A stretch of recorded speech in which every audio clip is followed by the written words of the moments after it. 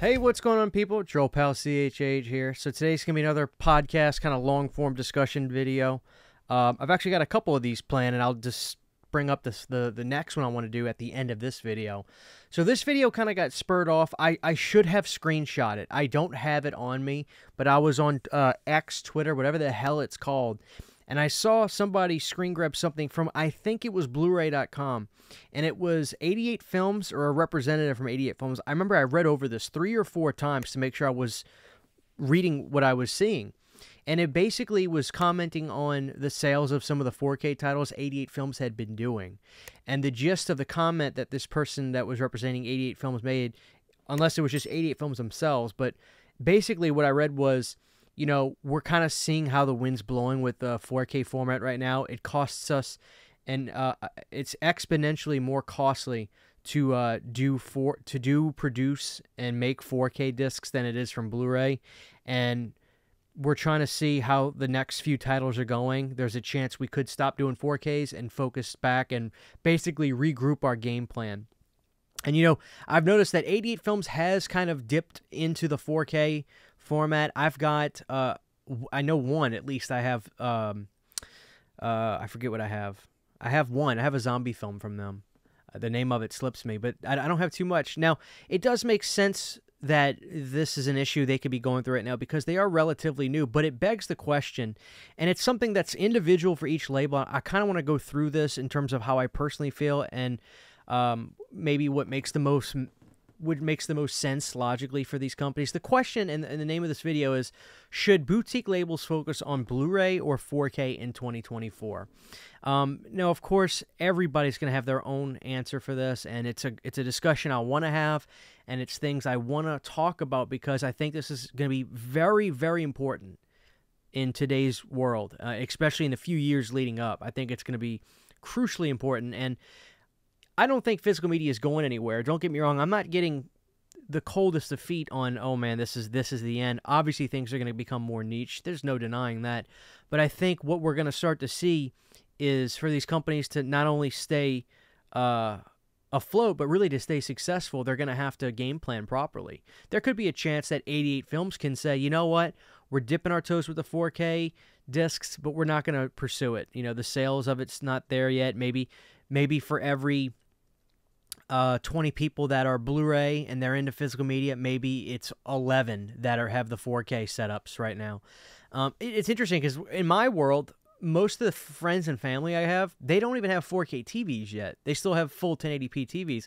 And to them, that's perfectly fine. They may stick with that. But, you know, if you're watching this, you're a physical media person, and that's the world you live in. So to you, that doesn't make a difference probably. And quite frankly, to me, it doesn't really either. But it is interesting that relative to where I'm from, most people don't even have 4K TVs. It's just, you know. So let's see. When it comes to 88 Films, it's really, they're going to have to figure out, you know, if it's worth it for them. But I also think the biggest thing with 88 Films, and I mean no disrespect, the caliber of the title is going to be crucial. When you get into some of those kind of Burial Ground is the movie I have, by the way, which, you know, is a fairly well-known and pretty much beloved zombie film in the Italian market for the fans of that genre. So that was a pretty good title for them to put out, and I mean, I grabbed it. So I look at myself as somewhat of a common denominator when it comes to titles and quality of titles that they would put out. So I think that's a good title for them to put out. But when you look at some of the other stuff they start to kind of get into, you kind of got to question and see, is the risk reward worth it with titles that they might put out? And I think that's a question they're going to have to really answer.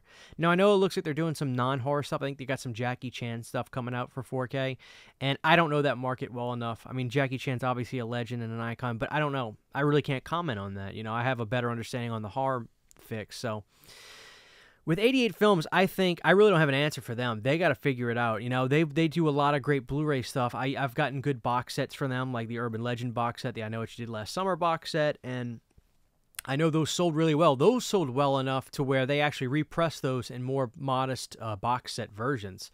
So I don't know. It could be the instance where, you know, they stick to Blu-ray. But let's talk about like Scream Factory. Like, what should Scream Factory do in 2024? So here's the thing. I think Scream Factory is seeing where the wind blows for themselves, quite frankly. And that's what they're doing. I don't necessarily think they just want to do 4K, but I think if they're putting up titles on 4K from their library of movies that they've licensed, albeit a lot of John Carpenter stuff, if they're selling, they're just going to keep putting stuff out like that. I mean, it's just the bottom line to me. You look at some of the stuff that they've put on 4K, and I wonder if the sales for some titles are very, very strong, and they're strong enough to kind of pick up the slack on other titles. For instance, a title like The Fog probably sold very well for them. Or a title like Army of Darkness probably sold very well for them. They do multiple versions of these movies. You've got 4K versions, regular releases, then you got 4K Steelbook versions. And I assume a lot of that stuff sold well. And it may pick up the slack for stuff like Tales from the Dark Side of the movie. Now, I personally was very excited for that movie to come out on 4K, but I don't know what the sales were like for that. Obviously, they've shown a pattern of a success with 4K because they've continued to do it. Now, I feel like they've been pretty steady in releasing titles on 4K for, 3 or 4 years now? Their Blu-ray releases in terms of the horror genre have gotten slimmer and slimmer. No pun intended. Speaking of slimmer, I mean, Thinner was the first Blu-ray release I feel like I've gotten in a while. Now, I just got Funeral Home, and my question is, do they not put that out on 4K because of element purposes, like they can't get the negatives, or what? And this brings up a whole nother question that I have to talk to you guys about, but I was going to save this for the end, but I feel like I want to bring it up now. But we'll talk about, really quick, let me go to this. With some companies, I don't think you really have to have a preference with what they release. Now, you're probably saying, well, Christian, what company would you not have to have a preference? Well, look at Arrow. I think Arrow is a company that seems to have the money and the means to satisfy both parties. Now, both parties means people that are pro Blu-ray and other people that are pro 4K. They seem to have the money and the backing to be able to afford it. And quite frankly, when it comes to Arrow, they're in a position where they're about to do a good 2 or 3 year run of Scream Factory, it looks like. Not in totality, because, you know, we've gotten some cool stuff coming up from Arrow. I'm still waiting on my Conan box set, which I'm excited about, and that's new title, so that's great. But I do feel like with the announcement of Basket Case, we could see a number of titles from them being re-released just on the 4K format. You could clearly say that was the case for Hellraiser, although they did add an actual new entry into that series, which was great. And you know, they also did Psycho, so where they may be because they did Psycho 2 before on Blu-ray, so where they are re-releasing stuff in a higher format, it is ever present, and I really appreciate the fact that Arrow is going the extra mile to include more titles from a franchise in that aspect. So that's great on Arrow's part. Quite frankly, I think they're probably the best in the business today. But I do wonder if we're about to hit not a bump in the road with Arrow, but we're going to see them doing a lot of reissued stuff on 4K. I think Basket Case could be the first of many, and quite frankly, they could be. I think they could look at the sales of that and decide, okay, this is something we should continue to pursue. It's not a new thing either. They've done it with RoboCop. They've done it with American Werewolf in London. But what I like about Arrow is even till this very day, we're seeing them still produce stuff on Blu-ray as well as 4K. Let's look at Tremors 2, Aftershock. I decided it was in my best interest, because if it's a title like Tremors 2, I'm going to watch it. I'll probably watch it a couple times over the next 3 or 4 years. I mean, I like the Tremors films, but I'd rather save the money, a little bit of money, and get the Blu-ray edition of it. I'm just like you guys. Like, to me, it's called physical media, emphasis on the word physical. You like a nice presentation. You like to get something that has quality to it and value. So if I can get the collector's edition of Tremors 2, but save, I think, $7 or $8 and just get the version on Blu-ray, I'll do it for a title like that. And quite frankly, it's still the same exact scan from the 4K negative. I'd be lying if I said the Blu-ray didn't look great for Tremors 2. It looked sensational. Now, this isn't a question of if it looks better than the 4K, but in a perfect world, and quite frankly, Arrow kind of is the closest thing today to that. In a perfect world, these companies will release titles on both formats. So Arrow is doing that, and to that I say thank you, because you can make that decision, because I don't want to upgrade everything. And that's another topic we're going to talk about later. I'll bring this up at the end of the video.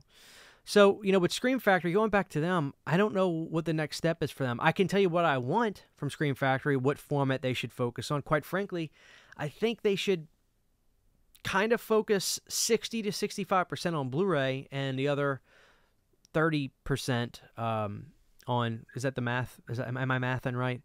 They should do 60-40. They should do about 60% Blu-ray and 40% 4K. Now, what I mean by that is 60% Blu-ray should be attacking newer titles and going after what Second Sight is doing right now. The writing is on the wall for me. People are ready for it, in my opinion. I could be off on this a little bit, but I feel like I have a decent sense of the viewers. I read the comments from you guys. I see what people say. I'll ask, what do you want Scream Factory to do? They need to go after the 2000s. They need to go after the Joyrides. They need to go after the Hostels. They need to go after there's a lot of slasher stuff that came out in the 2000s. They need to go after all that. They need to be attacking My Bloody Valentine 2009. They need to be attacking a lot of this stuff that went on during this time. And I think doing collector's versions on Blu-ray would be perfect for a lot of this stuff. Because you got to think too, a lot of this stuff during this time, not everything is big budgeted. I think like a Dawn of the Dead remake, which came out in 2004, but a lot of this stuff was newer digital technology. So I don't know how good that some of the stuff would look on 4K, quite frankly. I mean, some stuff looks good. Like for instance, you know, the remake of Last House on the Left, Arrow put out, that was a good looking 4K. Did it need to be 4K though? God's honest truth. Probably not. They could have done a really high-end Blu-ray release of that movie, and I would have been perfectly happy with that. But they did it on 4K, and I picked it up, and I did like it, and I did recommend that title. But I really think Scream Factory needs to go after it. My fear is that they're not going to do that and focus on releasing 4K titles of things that have fan bases but aren't really exciting. For instance, the last announcement we got from Scream Factory with some titles was the Child's Play remake, which makes every bit of sense in the world. And, you know, because they've put out basically every Child's Play film up until that point. Now they're doing the remake. And then they did Carrie, the 2012 movie, 2012 or 11, maybe even 13. I know it was early 2000s. That's where they're going. My fear is if they start staying in a more relative era, I don't know if people are going to be that excited for it. I mean, when they announced that, I like to read the room, and I looked at the comments on the Dawn of the Discs. I looked at the comments on the Scream Factory post. I mean, I would say it was fairly lukewarm. So, and that's just what I saw. I can't speak for everybody. You could be watching this saying, "No, Christian, I am over the moon that they're doing Carrie and stuff like that." So for me, it's really not, when it comes to Scream Factory anyway, it's not so much the format as it is the library. And I think tackling more titles that haven't gotten collector's edition releases and things like that. Like, could you imagine if Scream Factory did like a release for Teeth? You remember that movie, Teeth? Like, there was an audience for those movies around that era. And I think that they're waiting and they're saying, hey, why don't we do, a lot of this stuff has aged and gotten fan bases, maybe not aged well, because I don't know if Teeth ever ages well, but my point is, it's a movie that came out, made a splash, and it just keeps growing little fans and fans over there. And there's a tons of movies like that during that time, the late 2000s, the mid-2000s. I think people are ready for collector's editions versions of these movies. I really do, and I think Blu-ray releases is the way to go. All these people are alive. Most of them are alive and well. This is vintage to where, you know, there's an audience for it now and there's a clamoring to revisit this stuff at this point, but it's also new enough to where you can cultivate the special feature section. So I think that's totally the way Scream Factory should go, is 60% focusing on getting titles from that era and going after it aggressively, quite frankly. And then doing the other 40% on doing stuff on 4K, re-releasing titles, and trying to go after big titles. Like, their 4K scheduling is really lopsided and uneven. I mean, you've got the stuff like I just talked about coming on 4K, but where the hell is Day of the Dead? You know, where's some of that stuff? And we can see that they're losing, well, not necessarily losing the rights to some stuff, but like, I don't know that they're going to do a 4K of Psycho 2. I mean, and nowadays, the interesting thing is, because of 4K being a region reformat, which is the biggest saving grace I can think of 4K. And I say this 1,000 times, and no matter how many times I say it, I feel like people still learn this. 4K is a region-free format in general, period, point blank. Meaning, if you buy a 4K player and you have a 4K TV, you got the setup. If you buy a German 4K, you bring it home, you play it, it plays fine. It's not like Blu-ray. There's no region coding. There have been some instances where 4K discs were region locked, but that was by accident of the manufacturers, and I think those titles have gotten recalled. It's happened on 4 or 5 occasions over the years, and I've seen it, and I saw recalls for it. When you look at a company like Severin, I think they are pretty smart.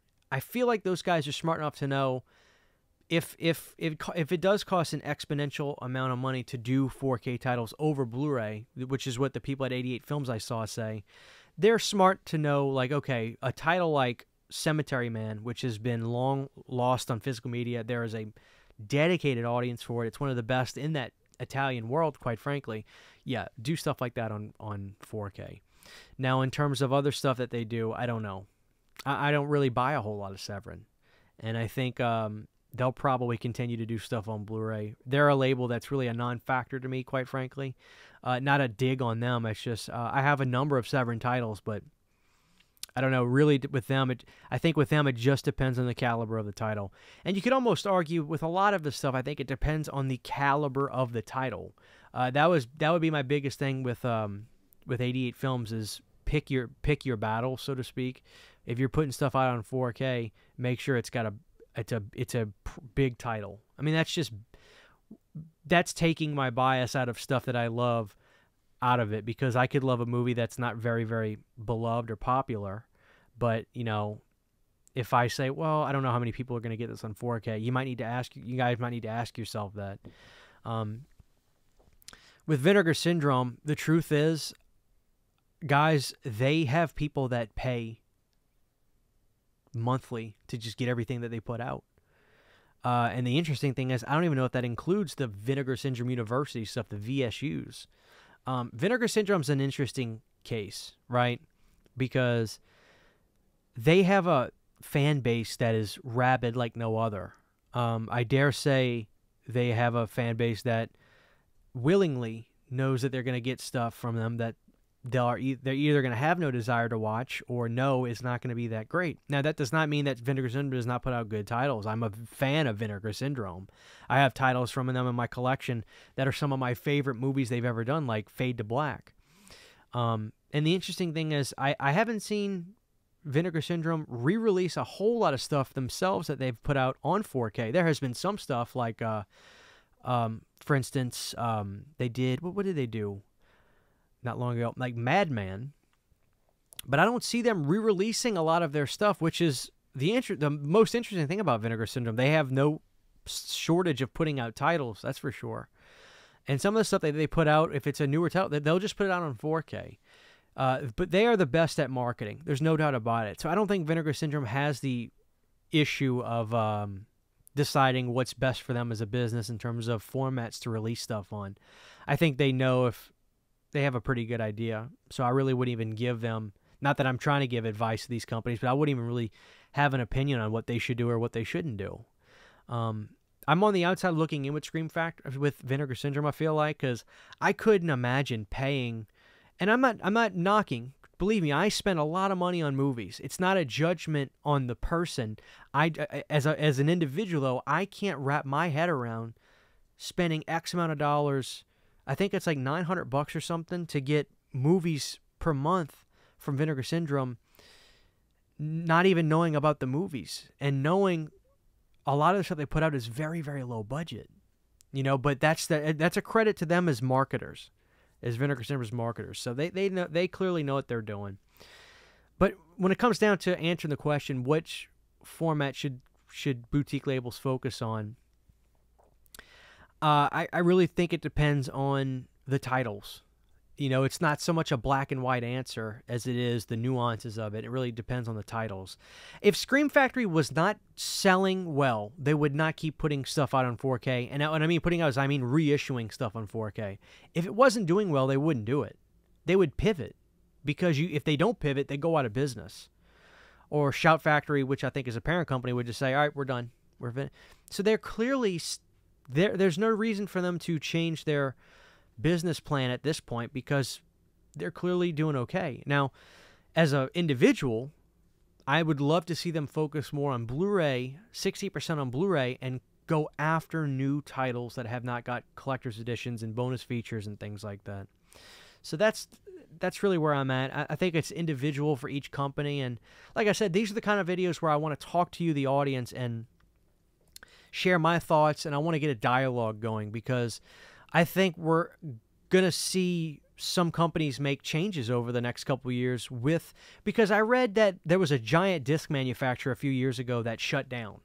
And I remember there was a time where there was a lot of chaos going on with titles getting pushed back here and there. This was a couple years ago. It might have been a little after the pandemic, a little after 2020 this was going on. And I don't know if all that's kind of leveled out now. But again, this kind of goes back to what I said. If this becomes a problem and it becomes more niche, and if it does cost a lot more money to do stuff on 4K, to produce discs on 4K and stuff like that, this goes back to the question I asked on a previous video. I said, if going back to DVD would save physical media, would you prefer that? Well, let me ask you this. If going more towards doing Blu-ray releases as opposed to 4K would help prolong the life of physical media, would you be okay with that? And before you answer that, let me say this. I said earlier that I got the Tremors 2 Collector's Edition Blu-ray version, which is a 4K scan Blu-ray. Is 4K scan, if it's still from the camera negative, if it's a 4K scan from the original 35mm camera negative and it's on Blu-ray, a lot of times those things still look incredible. Is that enough for physical media releases, or does the benefit of the Dolby Vision, the HDR Plus, I really think just answering this question really depends on how much you've gotten into the format. But is it enough of a difference maker for you to where you're like, no, I know the power of 4K, the format, I see the difference, I want the best.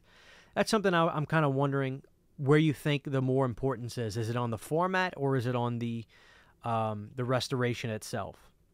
And that, I think it's a combination of both things. But again, this is a video. I want to start a dialogue. I want to start a conversation to see where everybody's at with this and how they are as collectors. So the answer to the question in the beginning of this video, which is which format should companies focus more on, I think the safer bet, like I said, it's nuanced. The safer bet would be Blu-ray, if it means going after newer titles that have not gotten collector's editions. And specifically, Scream Factory is a company I want to talk about, considering I'm an American in the United States. That's our biggest company.